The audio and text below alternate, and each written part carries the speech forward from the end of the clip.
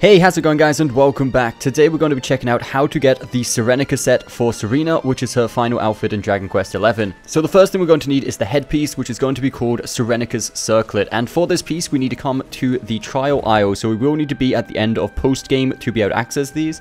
And inside the trial aisle, we need to go to the center one, which is the second one, called the Sage's Trial. Inside the Sage's Trial, we need to come to the southeastern area just down here. And inside the chest, we'll be able to find the Circlet.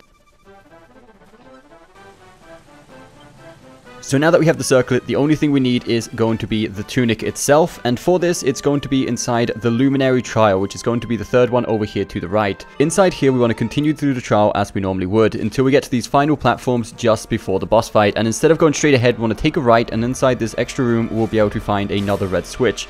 If we press this, we'll see that a new door gets unlocked. This door is actually going to be located back down on the first floor, so we want to backtrack all the way down to the first floor, and down here we want to go through this doorway, which is the new one we just unlocked, and in here there's going to be 3 chests. The one on the right is going to contain the Serenica tunic, which is the piece we was missing. That's literally all there is to this. It's a very easy set to get, but you will need to be in pretty late game to be able to get it. So I hope you did find this video helpful, guys. If you did, don't forget that thumbs up button, subscribe for more content coming very soon, and we'll see you next time.